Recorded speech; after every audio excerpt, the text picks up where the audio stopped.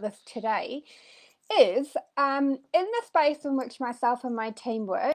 We work with coaches, e-course creators, and online business owners to, I guess, explode their business into the marketplace via content marketing.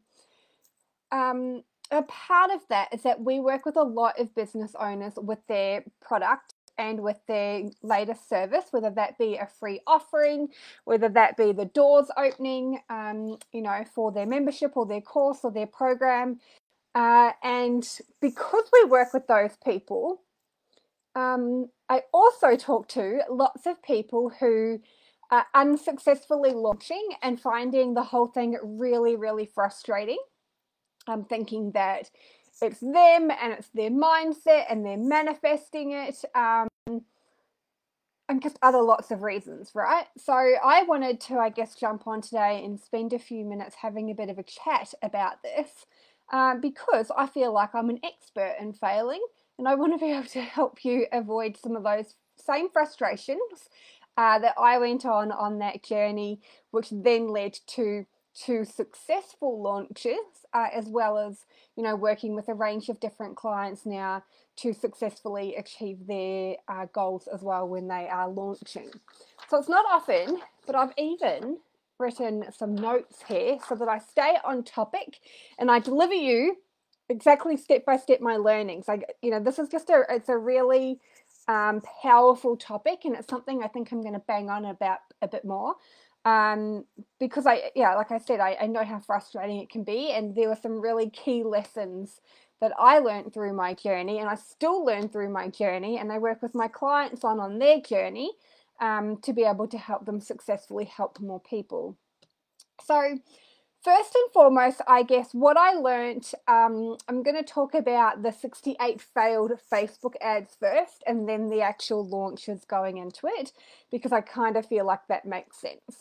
So when I failed so many times at launching Facebook ads, I was quite new into business. I had invested a lot of money to learn Facebook ads, but the fundamental key thing was that paid advertising, it wasn't that paid advertising didn't work, right? I wasn't just throwing money into something and getting frustrated going, this is never going to work for me. I was the creator of the ads that went out there. And I guess along that journey, what the key lesson was, every time I launched a new lead magnet or a new offering, my marketing got more and more defined, talking to my client's biggest problem. Now, what I see a lot happening is that a lot of people, they're still, like, as much as we talk about having a niche market and making sure you've got a really firm client avatar and, specific target audience, there are still a lot of people out there who really struggle to define that. One, because they can, and they potentially want to help many people. Been there, ticked that box. I thought I was going to save the world with a million different offerings, and I was so excited. But what happens when we don't define who it is that we want to talk to, and we've got lots of people? It can become quite a mixed message to our target audience. So if every single day I'm talking about, career, finding, the career that you're passionate about, it's your purposeful career. And then all of a sudden I flip and I start talking about how having an unfulfilling career could be the reason why, you're gaining weight, and here's how to lose it.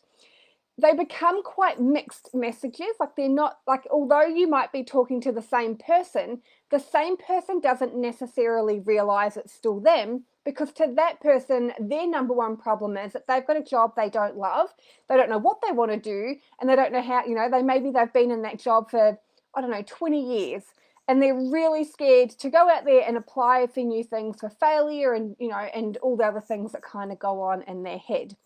So once you decide, like, my biggest suggestion is to look at your current clients and who do you love working with the most? Like, what really excites you, what brings you a lot of joy, and then look at the problems that you've helped solve with them, and then look at fundamentally create an avatar of that person, and then look at the others and see what is their common similarities and their big problem that you've been helping them through. I can guarantee that the big problem will be present for multiple, if not all, of those same clients that you love working with. So it is crucial that you create a freebie, a service offering, a program, an e-course that must solve your client's biggest problem. And it's not necessarily what you think their biggest problem is. This comes through a lot of research, a lot of failure, a lot of redefining. And something that really helped me was doing some market research, literally talking to people on Zoom. I asked everyone the same question, and then at the end, I recorded them. At the end, I listened back to the recording and I transcribed it. And then I got out a highlighter and I highlighted all of the same things that these people were saying. It was not a coincidence that the people were saying the same thing. That was what their biggest problem was. And then therefore I was able to create content for that problem and use their own language to be able to market it so that it became really identifiable to that person, that what I was offering was suitable for them. So please really spend some time. I think this is one of the toughest parts of our business, especially in the online world, is defining who it is that you're going to help, and then you can go on to be able to create lots of amazing things to be able to help them. That's really probably the biggest reason why I failed so many times when it came to marketing campaigns. I was just throwing stuff out there, hoping it would stick, and then eventually it helped me get really super clear with who I was talking to and defining the person that I wanted to be able to help. Now, when it comes to failed launches and successful launches, that is still step one, research, right? So a lot of people who start programs or e-courses have got a one-on-one, type of coaching or consulting business already, and they've decided that they want to go on to be able to help that one-to-many model, where you can teach and train, but through recorded trainings as opposed to you doing it all the time. So your recordings do the heavy lifting, and that gives you the opportunity to be able to, support and guide and mentor and coach your clients more with what comes up outside of that training. So again, you need to know what your client's biggest problem is. In the one-on-one space, it could be that you're helping people with a variety of problems. And if that's true, look at the problem that you love helping with the most and that your work can help support. And again, when you have defined that, do some market research, go into a Facebook group or put it on your Facebook page. I'm looking for X amount of people with this specific problem to have a chat with me. For some market research, for something, for a new program I'm launching, and in return, I'll offer you half an hour of Q&A time, and you can ask me whatever you want about the problem or, whatever it is that these people are going through. I did this with, I think I said about 8 or 10 people, and it was just gold, and it was really fundamentally, for me, one of the biggest changes in going from launching 2 years of failed memberships and programs to booking out 2 successful launches, because I finally knew how to communicate and what my ideal client were wanting. The program was great. I wasn't marketing it and I wasn't talking about it in the way that my ideal client or student was understanding, and it just required a linguistic shift to be able to be in alignment with what that person's needs and wants were and problem, not the way that I would articulate it. Secondly, you really have to know your numbers. Like, so many people go into a launch setting really big goals, or even if it's a webinar, right? Your first webinar, and you want 50 people. And look, I'm all about setting really big, juicy, hairy, scary goals, but you have to be able to make sure that they're realistic. And you have to understand the numbers behind reaching the outcomes that you want. So, for example, high level, if you run an e-commerce business, you need to drive a lot of traffic to that business, to your website, because 2% of the people that go to your website are likely to convert. When it comes to e-programs and e-courses and you're doing a launch, 3% on average are likely to convert, right? So when you look, and that's not 3% of your current database, each database or each platform you've got an audience on, that doesn't necessarily make up one whole people, because not everyone sees your posts and not everyone in your database reads your emails, right? So there's a whole formula which I'm going to put into a blog for March that will break this down, because it's it will take us a very long time, and this is not meant to be an hour-long public, TED Talk live.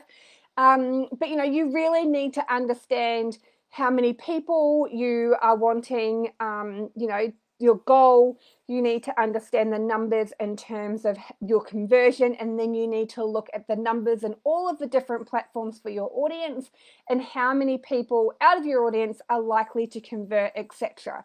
And as I said, stay tuned for March. I think the 1st of March that blog is due out. If you want it, comment down below and I'll send it to you first. Just put blog and I'll send it to you once it's been published. Now,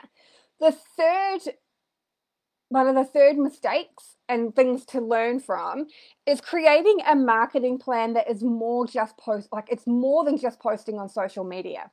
So a lot of people think that, oh, it's cool, I've got 1,500 followers, I'm just going to market on my Facebook and Instagram and my TikTok page. Like, social media marketing is one tiny bit of the cog in terms of the master plan of all the different ways that we can market and reach new people and be able to grow our audiences for successful, launches and offerings in the future. So other ways that you can be thinking about other than posting on your news feed: stories, email marketing, ask your network to share, go into Facebook groups if you're allowed to self-promote, change your Facebook business and personal page banner, Google marketing, Facebook ads if you have an allocated budget. Selling anything is a numbers game, and in this situation, the more eyeballs on your launch, the more opportunity you have to gain new followers, new email subscribers, and new sales. So don't just think that social media marketing is the be or end all, because I can tell you right now it absolutely isn't. Email marketing is something that I encourage anyone to be focusing on if you're not already. Statistically, more people see that content, more people convert over time, and then we use the other platforms to be able to encourage people into our email database. Again, a different topic. Now, the fourth thing to think about to make sure that you have a successful launch is your marketing plan must align with your target audience using their voice, so that when they read the content, they feel seen. As I said, this is one of the biggest reasons why I had 68 failed ad campaigns and at least 2 years of product launches, which was about 6 all up. So, do your market research, read in groups how people are writing, and then communicate back to them. And lastly, celebrate everything, right? When I was going through this journey, gosh, I had so many tantrums and tears, and I wanted to give up, and it was just really, really hard and frustrating. And what I guess, changed a little bit in my mindset was that every single time I failed, I celebrated, because it meant I was one step closer to being able to do something more successfully. A launch in itself is already a huge success regardless of the outcome, and you're going to learn so much more than what you did before. The same when you put like a new freebie out there. Sometimes that's really scary. You're putting something out into the audience that people may not like, and that's okay. You just learned that that's not solving their biggest problem enough to get their email address. So set yourself a goal, detach from the outcome by knowing the numbers, celebrate new followers, new email subscribers, even if they don't turn into sales straight away. At the end of the day, they're interested in what you do and they want to get to know more about you and your offering and your service more. So those people that come into the funnel now, they may take longer. Some of them may convert instantly. Others are going to be more of a long-term thing. And that's why we need to keep consistently putting offers and launches out there. And keep filling the funnel, and then consistently doing the work so that people can turn from new people into low-hanging fruit into paying customers and clients. So that is everything. Any questions, drop them in the comments below. I would love to hear from you.